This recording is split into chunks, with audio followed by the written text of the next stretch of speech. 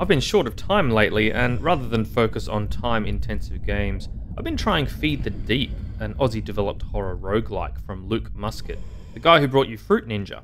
Feed the Deep is a pretty interesting little game. Like Dave the Diver meets Lovecraftian horror. Basically, there's some humongous squid monster in the depths that's so big it could come to the surface and end all the floating cities. In order to keep it calm and curb its destructive tendencies, every now and then someone has to dive down into the trench and feed it. No one's exactly lining up for the gig. Each time you start a game, there's a nice world-building cutscene of your character diving down to the station. There's a different expository discussion each time between your character and the boss, and it gives a little bit more info about this world. I'm not sure how many different discussion scenarios there are, but I've played through several times and haven't seen the same conversation yet. You pick your mission, which allows for different quests and difficulties, and you dive down to a procedurally generated set of underwater caves that you can traverse. You're fighting against oxygen, light, drag weight, as well as the creepy denizens of the deep. There's treasure around that you can collect, and use that to upgrade your gear, allowing bigger oxygen tanks, faster swimming speeds, stronger drag power,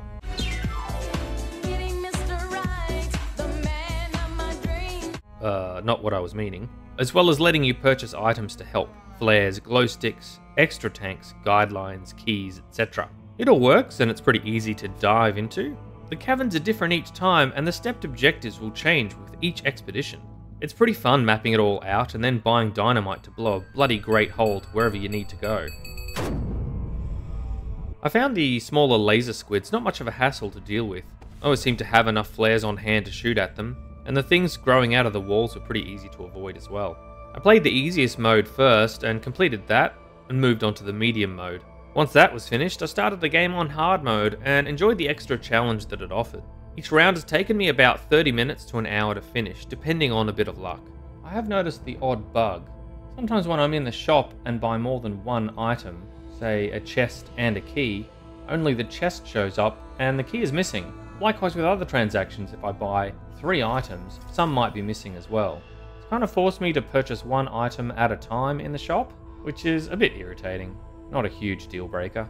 The cartoon style is easy to visually digest, and movement feels pretty good. When you've got too many spoils dragging behind you, you definitely feel the slowdown effect. The big effect down here is probably the lighting. It gives a nice environmental decoration. In the nearest water, it's dark with a hint of light from the deep water observatory. As we get deeper and deeper though, things turn pitch black.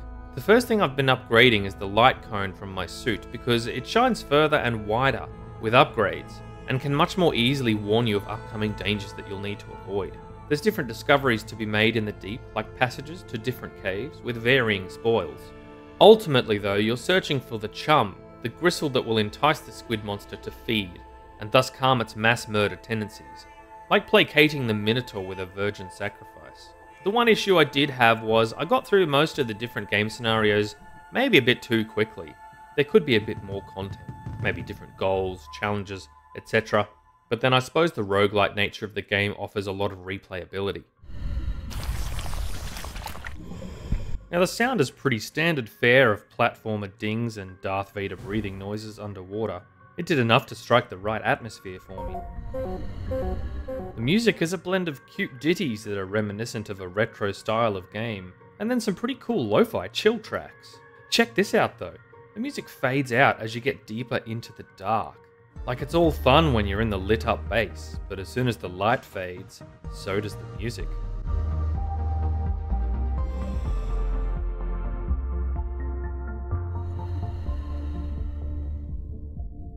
And all that's left are the shadows and a sense of fear and loneliness. Loved it. It's overall a pretty basic game, good for a distraction, and I had enough fun playing through the different scenarios that I felt I got my money's worth. Luke also has a YouTube channel of his trials developing the game. He has some pretty interesting videos on game development as a whole, so I'd strongly recommend you check him out. Link to his channel's in the description. Feed the Deep is $10 and a fun roguelike palette cleanser that I had a really good time with, despite feeling maybe there could be slightly more levels added. Maybe there's room for a DLC.